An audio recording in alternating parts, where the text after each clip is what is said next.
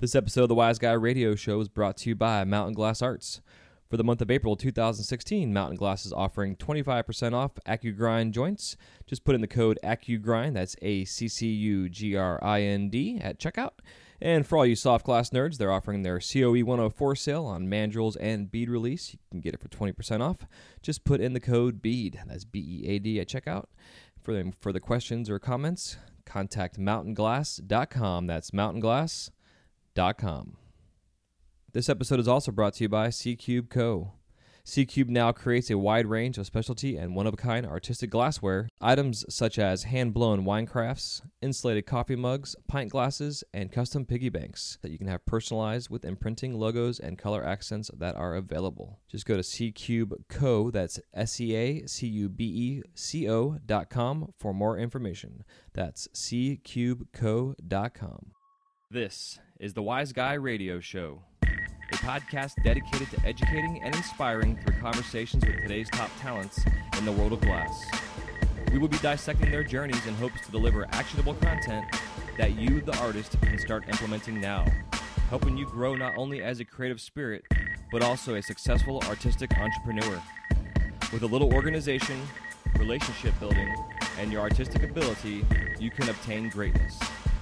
Climb aboard, whether an artist, retail owner, or enthusiast. We have a ton of fun in store for you. Welcome to the Wise Guy Radio Show. You're listening to the Wise Guy Radio Show.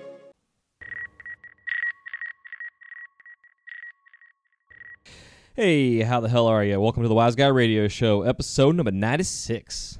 This is Jay Michael, your host. Thank you so much for tuning in today. With 17 years of experience behind the torch, I am as excited as always to bring you conversations with artists, sharing their stories in hopes to inspire and entertain while helping you grow your business. And today is no exception. Today we are getting into our series of So You Want to Be a Glassblower, and today we are going to be discussing ventilation and why it is the most important part of your studio. But before we do, I want to let you guys know that Mountain Glass has their Get It Quick sales right now going. Ends on 4/15/2016. Right now you can get SHOT, buy 2 cases, get 1 free. Just put in the code SHOTTIME, that's SCHOTTIME,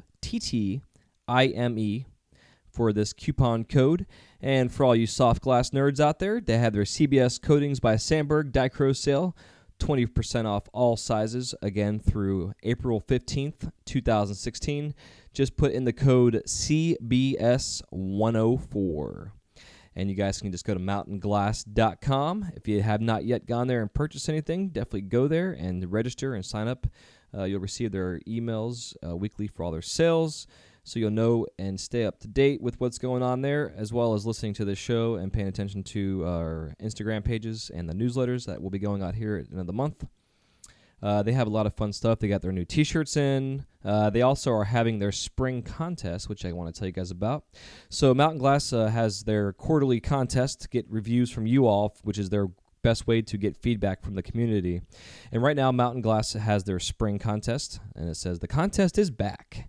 This time, we're looking for reviews on our website about torches and kilns.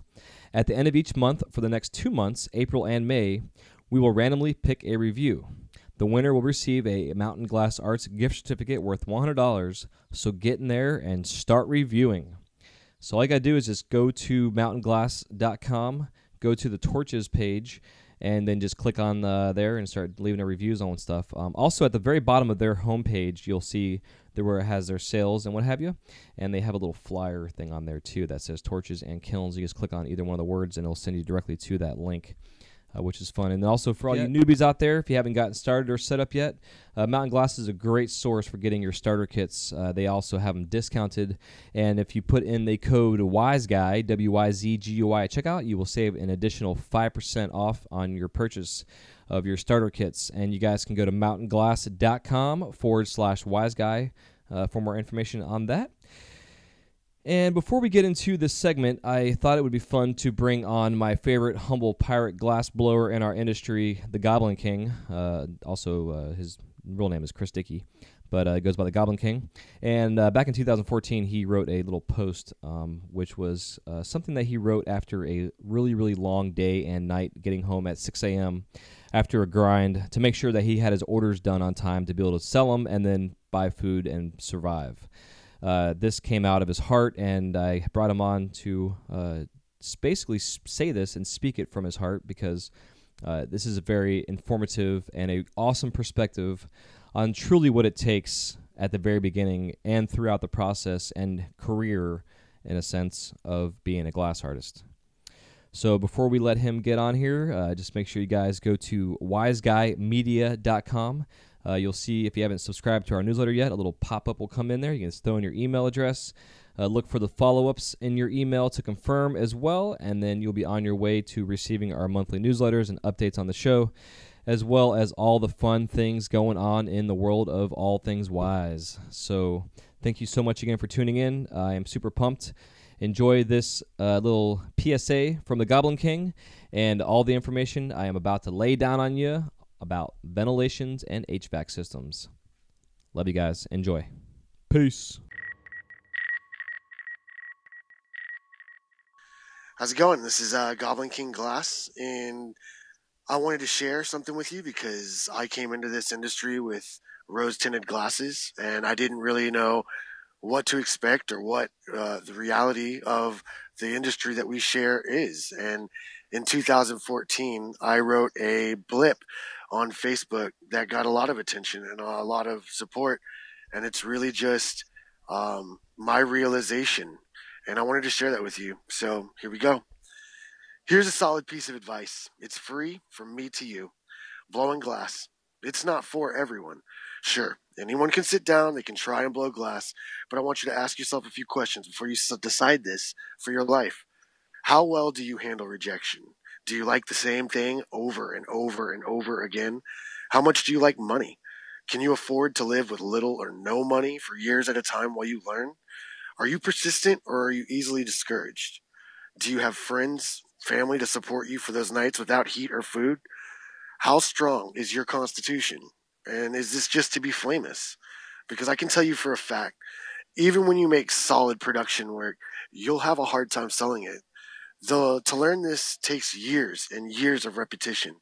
And you can say goodbye to loot until you learn to communicate fluently with this medium. And that could take, 8-10 years. If you don't have a nest egg or a rich mom and dad, acquiring all the tools and required materials is an extensive job on its own. You're not going to do this the first time, the first day, or the first try. So persistence is key. You got to keep at it. I can say, if it weren't for my friends and family, I know for a fact I wouldn't be this far. I've had a lot of help along the way. And you need to say that I'm going to do this and fucking mean it wholeheartedly with every fiber of your being. Because if your constitution is weak, you're going to quit and you'll waste everything that we've already listed. And the leaders of this community, they weren't here so they could be famous or get on some dude's nuts to get on TV. They were here to express themselves through flame and art and sand. And it's, that's the beauty of it. If you're cool being poor for a while and doing nothing but melting glass, eating mac and cheese and eggs every day with no guarantee of success, then maybe this is the life for you. To be fair, there's a lot of perks to my job. And I'm my boss. My job is to create pieces people cherish. And there's no applications or drug tests or alarm clocks. You can be who you're free to be, Next time you feel like someone's price or value of their work is too high, do me a favor, lay on your side and shove that opinion up your ass. Oh, if you choose to ride the fire with us, I hope we melt together one day.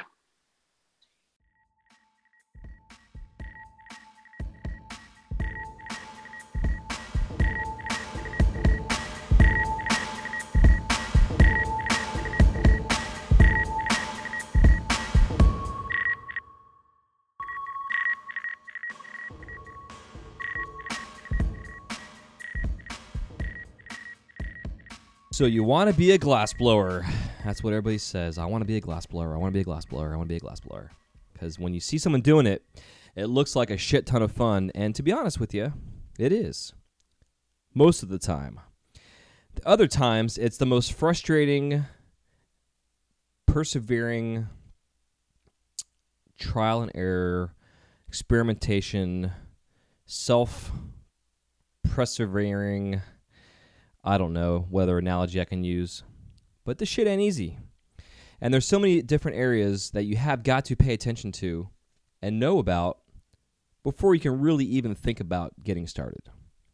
Now, in this process of this episodes, the segments we're going to be doing, this So You Want to Be a Glassblower, I have 7 parts, and so far we have covered 2. The first was my little basic intro into the process and just talking about this whole thing. The second part was getting started and set up for under $2K. Now, this is part 3, which we're getting into HVAC setups and all the info that you need, including links and what have you, for products and materials that are online and available for you to purchase to get yourself set up. Now, this also depends on where you're working. If you're not working at your house or in your own type of studio space, if you're sharing space with somebody else, this information is still viable to know, especially if maybe you go into a space that isn't necessarily set up properly. You can help whoever is there get their shit together and set it up properly. Now, if you are brand new to the process and say this person whose studio that you're in has been at it for a while, they may not want to hear anything you have to say. But if you're in this space and you notice that it is not set up properly, you may want to second guess yourself or whatever and get the fuck out of there and go find another space. So whether you're in your garage or in a shed in your backyard, there is a very, very simple way to set up your ventilation. Now, I'm going to say simple in terms of simple if you know some general basic construction. If you are ignorant or don't have any kind of skills with carpentry or, running a skill saw or a drill, then you may want to have someone come help you. You can also lay out your plans ahead of time and go to your local home store like a Home Depot or whatever, and they can pre-cut all your wood for you, which is huge.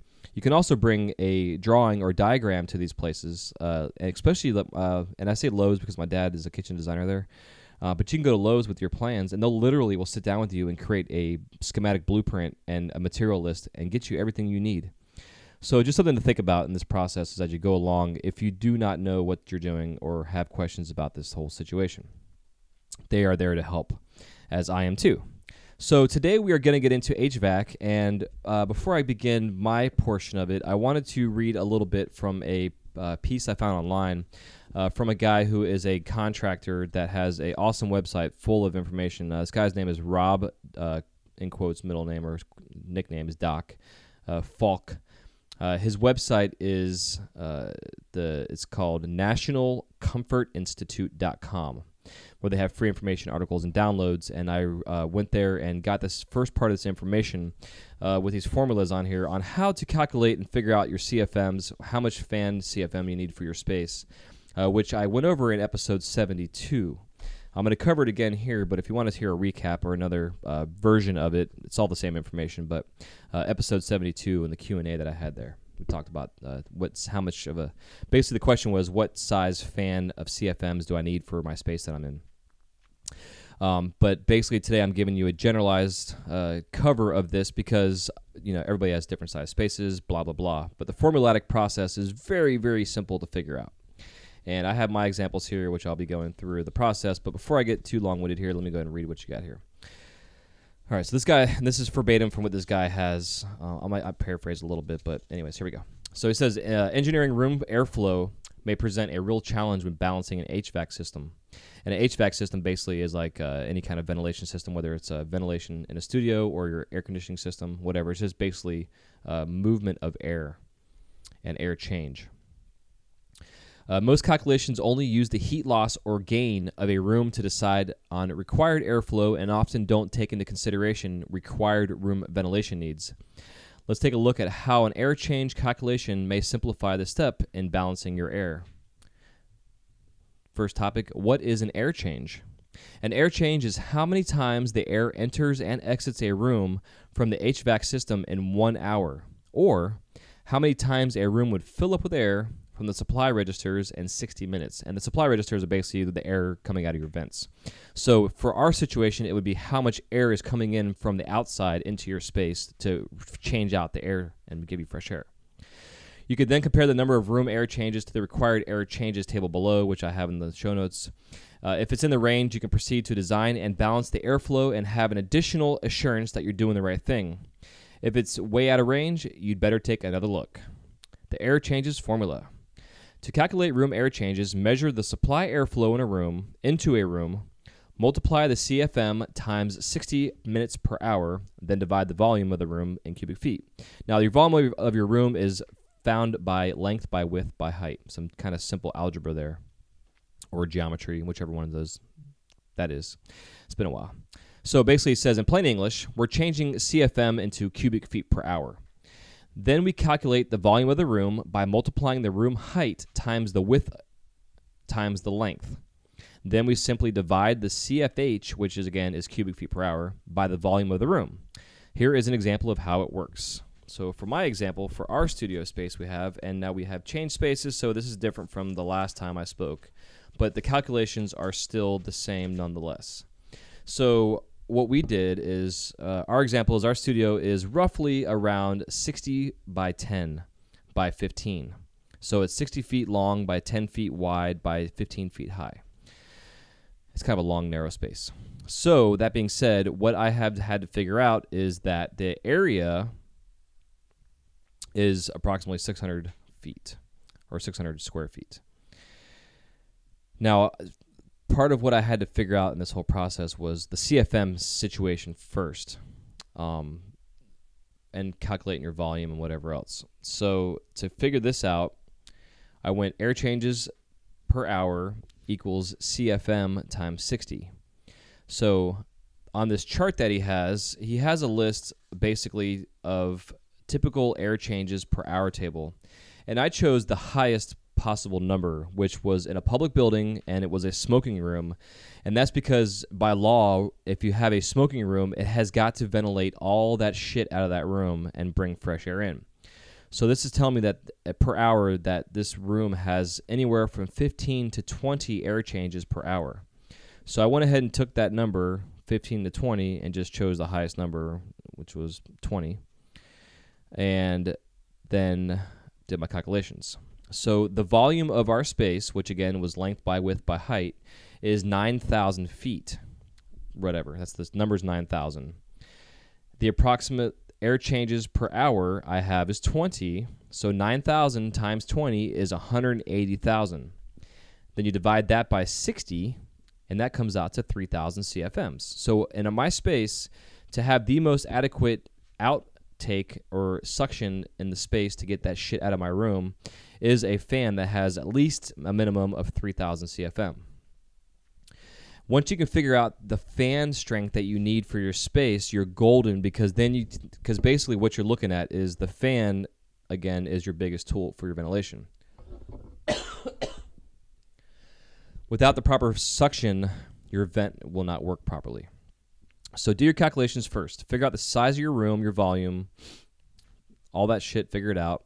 Times it by 20, which I would just go ahead and do because 20 is the highest recommended number here for a smoking room. And then get your number, and then divide that by 60, and then you'll figure out how many CFMs you need. So if you have a room that, say, is 10, like a shed, like I used to have a shed that was 10 by 10, and it's probably about 5 feet high. So 10 by 10 is 100, and then times that by 5 is 500. So I would take 500, divide that by 60, and then I come up with a number, which is really small. So the space that I needed, the fan that I had, which was basically a floor fan, which I get into, was adequate enough for my ventilation space. So again, it all depends on your space.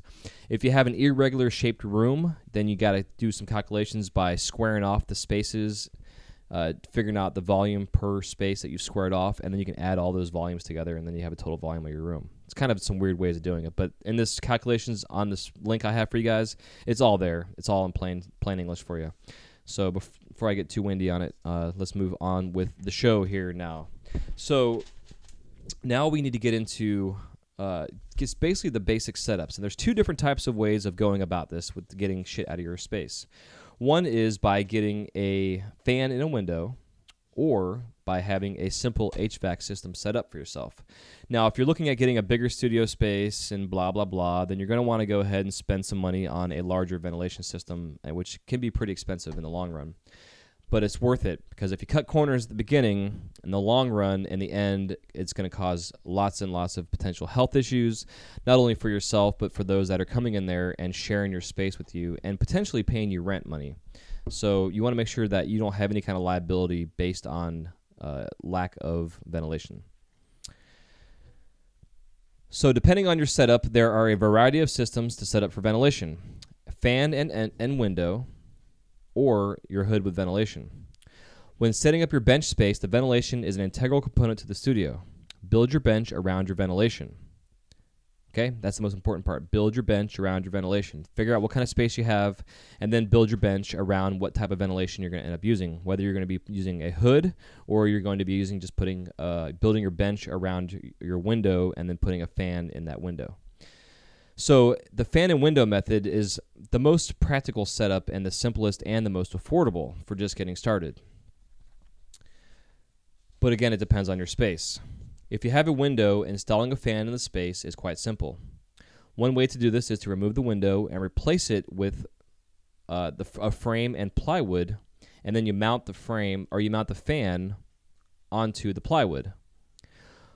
One issue you can run into by this setup is overheating the fan motor, so make sure your bench is a minimum of 3 feet from the wall and that your torch and flame is not pointing directly at the fan. Depending on your space, building a box around your fan and space is ideal. If your space is small enough, a box isn't necessary, but a cover over the top of your fan is ideal. This way you can control the direction of airflow, containing it and leaving through your fan. So again, if you have a space like you're in a small garage, you can have a fan and a window.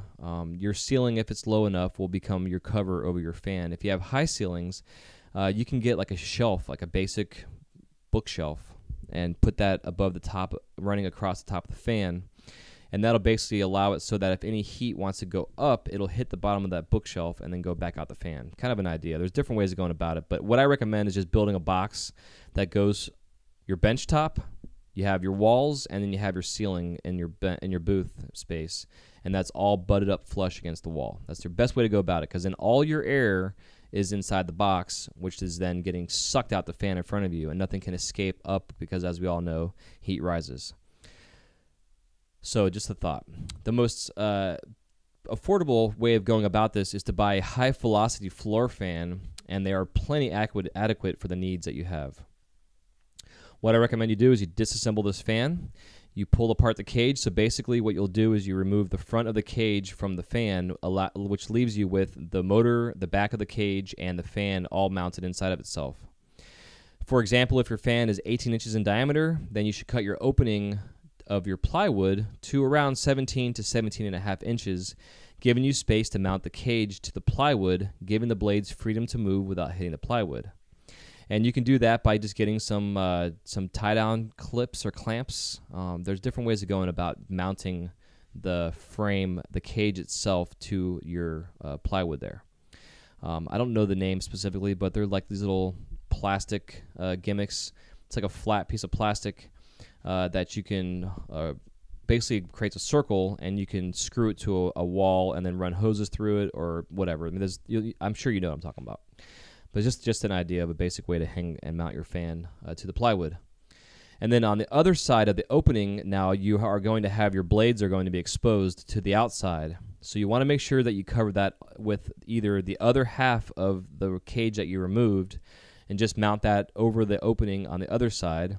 Or you can go and purchase a gable vent, which will then cover the fan opening and will have little leveler flappy kind of gimmicks, so when your air is blowing out, they open up, and when your air is off, they close.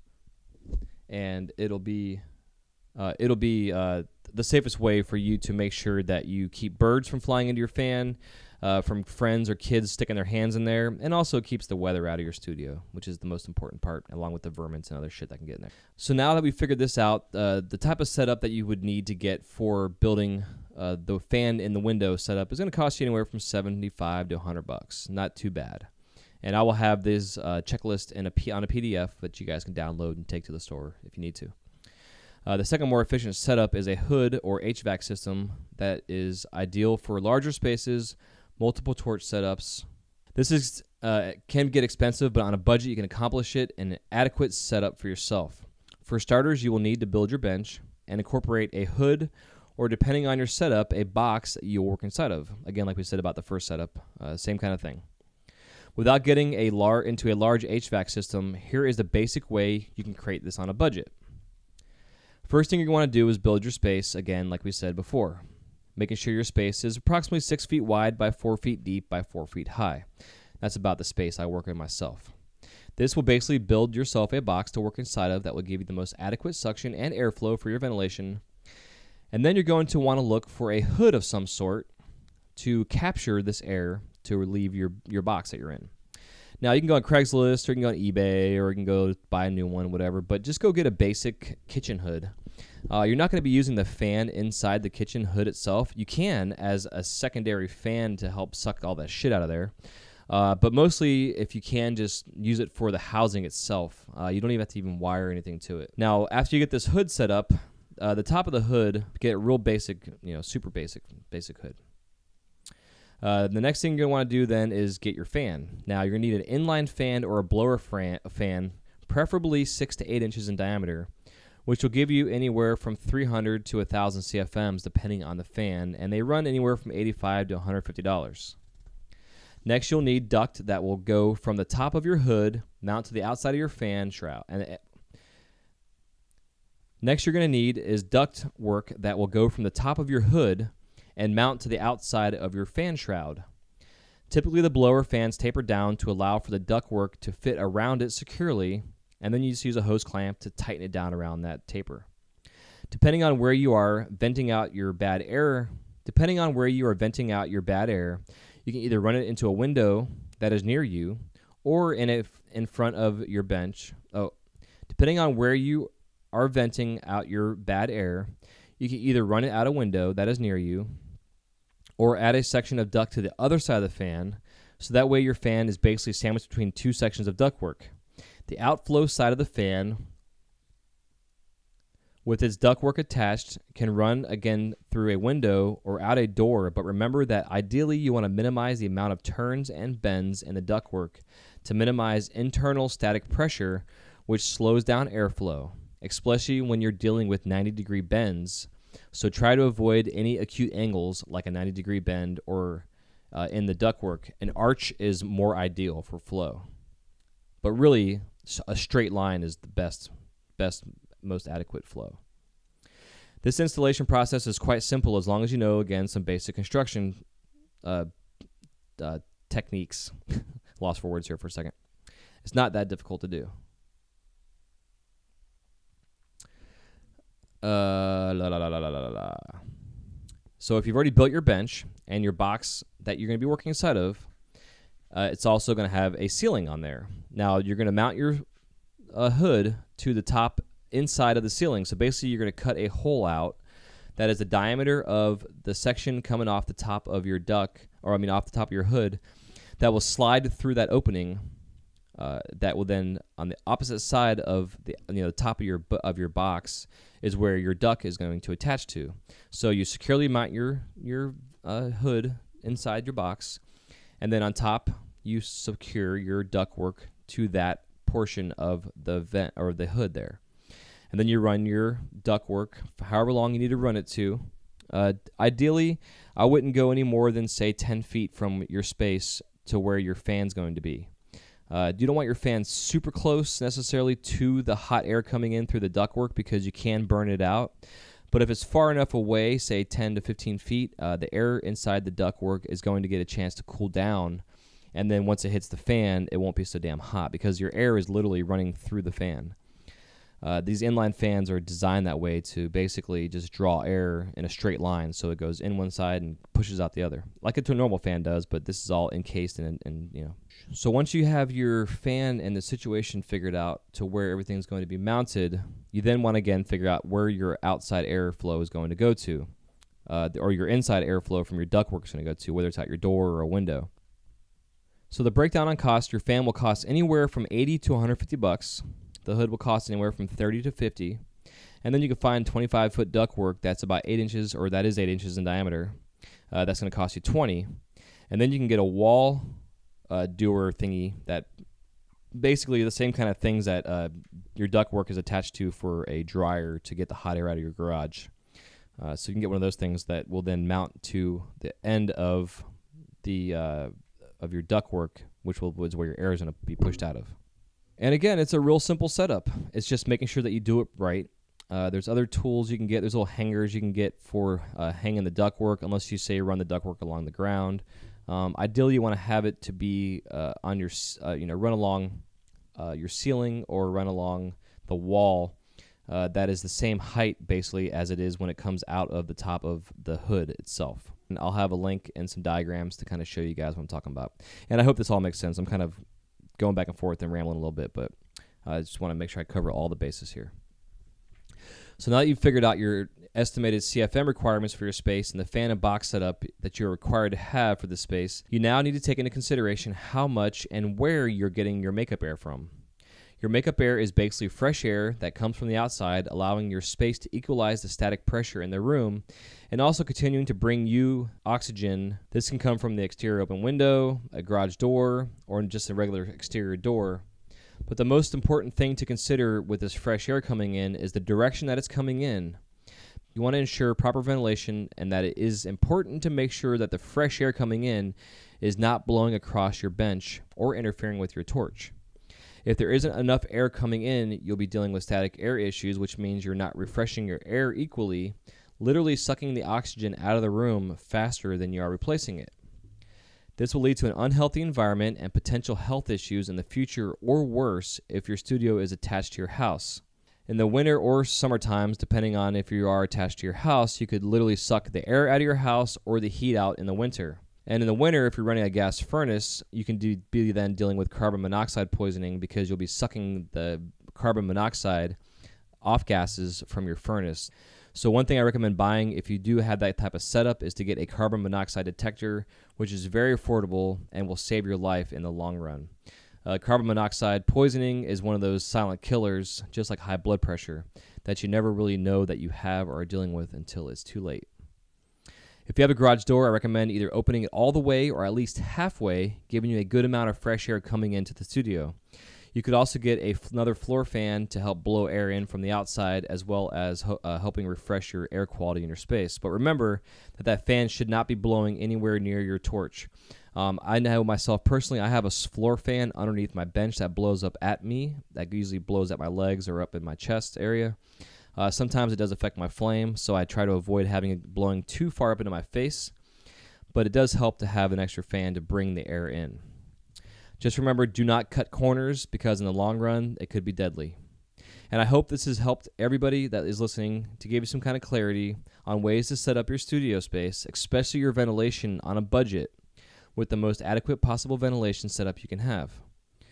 There's a few links in the show notes that will take you to a website that deals again with the HVAC systems, along with ways to calculate the CFMs that you're required for your space that you have in, and also links to materials, products to referred to this topic, as well as a few diagrams or examples on recommendations discussed in this episode. So I hope you all have enjoyed this talk. Again, just give you some things to think about, to look at your setup that you have now if you already have one, and if you have not made one yet, gives you some insights on how to properly make this happen. If you have any questions or information or want to talk about this more, please contact me, info@wiseguyradio.com. That's info@wyzguyradio.com. I have no problems. I will definitely help you out. If you want to send me a picture of your space, we can discuss it and kind of help you figure out the best way to go about ventilating your studio space. We all like working out of our houses or in other shared spaces with other artists. But whichever your forte is, just make sure you have the best ventilation possible. So until next time, guys, I love you. Thank you so much for tuning in. This has been our third segment of So You Want to Be a Glassblower. We're getting closer and closer to episode 100, which is fucking amazing. So thank you again from the bottom of my heart for all the support and love, and I cherish every comment and conversation I have about the show and the feedback I've gotten. So keep them coming. Again, info@wiseguyradio.com. Come follow me on Instagram at jmichaelglass. That's JMICHAEL Glass. Or also come follow our Instagram page for the show.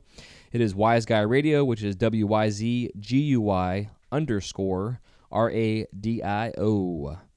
And until then, we will see you guys on episode 97, which features Box Fan Willie Menzies. All right, y'all. Take it easy. Love ya. Peace.